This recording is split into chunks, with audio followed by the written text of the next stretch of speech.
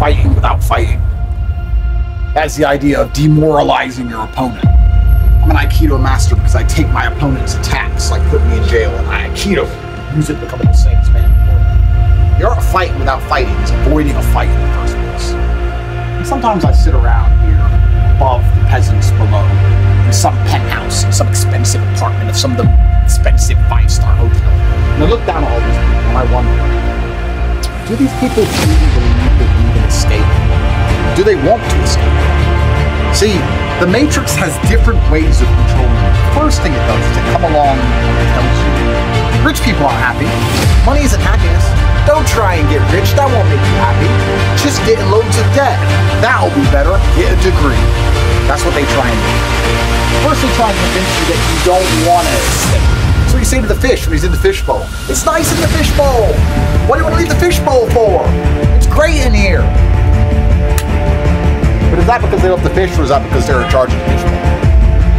For those who are perhaps too intelligent to fall for that garbage, then what they try and do is convince you can't. They demoralize you. They come along and say, well, not everyone can be rich like Tom G. Not everyone can be a billionaire. Look at the statistics. Look where you're from. Look at your skin color. Look at your socioeconomic background. Look at that idiot beeping his horn. Some garbage reason for why you can't get out. Why you can't escape. They demoralize you. And I sit here and I wonder, as I look at the peasants below, a large proportion of them don't want to escape. Well, I don't want to be rich. I just want more time to relax. Losers, slaves. Enjoy the oncoming enslavement that's going to be bestowed upon your bloodline because you are a fuck up and you deserve it. Then you have the others who want to escape, but they don't even possibly consider more. They have fallen from a different type of thing. I wonder, if I were to ask you, do you actually, truly believe in your heart that you can escape? Do you believe you can do what I have done? Do you believe you can make $1 million a week and buy a new car every week and get arrested and become more famous and doesn't matter and come out and have all these famous friends and travel the world and all these women can adore you? Do you actually believe in yourself, or have you been demoralized? Self-belief is something that is purported and pushed.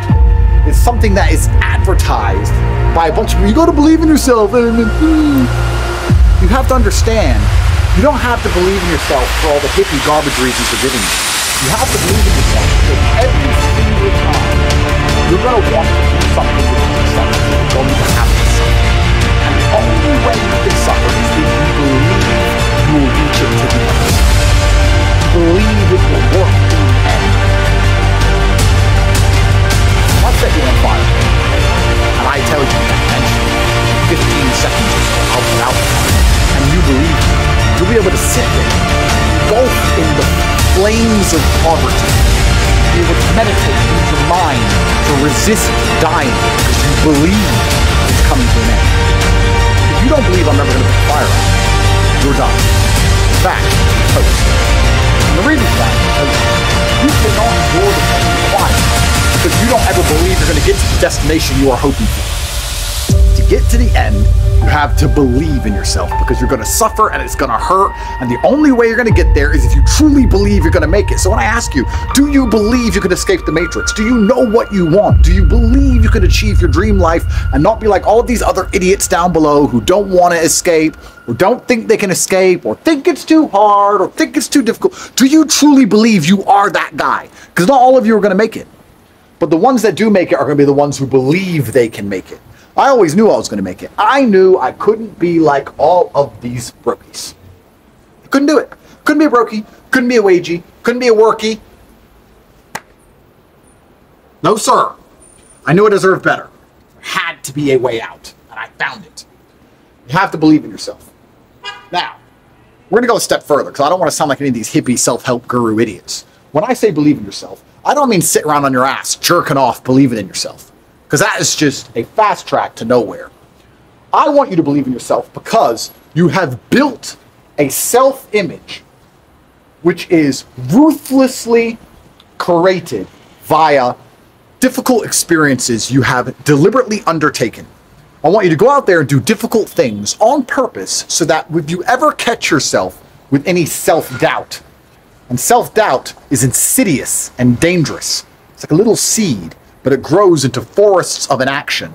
Once you doubt yourself, these large forests of, well, maybe it's too hard, maybe I'll fail, and you just sit and do nothing, waiting to die.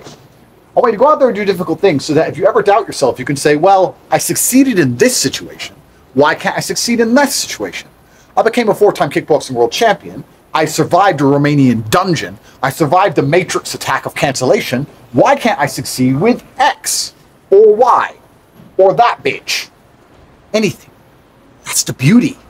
But my self-image is built in brutal competence because I've been out there and been a combatant against the Matrix for so long, I know I can't lose anymore.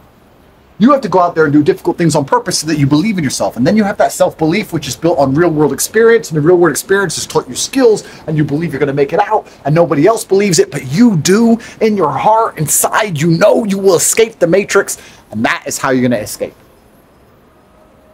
It's kind of amazing how something so intangible, emotional, like absolute self-belief, can play out so heavily in the tangible world of bricks and mortars and Ferraris and money. But it's the physical and metaphysical that combine. That's what makes life so beautiful, all the things we understand and all the things we don't understand. But often I say to people, what's your dream? And they say, I want to escape the Matrix. And I say, but will you? And I see in their eyes the flicker of doubt. They're confused by the question. Andrew, I want to escape the Matrix.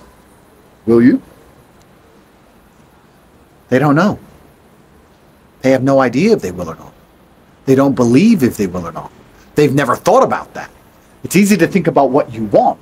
It's difficult to think about what you're actually going to have and do, because then you are accountable for that. Now you have to take action. I want lots of things, but I know which things I'm going to be able to do and which things I'm not going to be able to do. So please understand the Matrix operates on different levels. They convince you to not try and escape. If you do want to escape, they convince you you can't do it.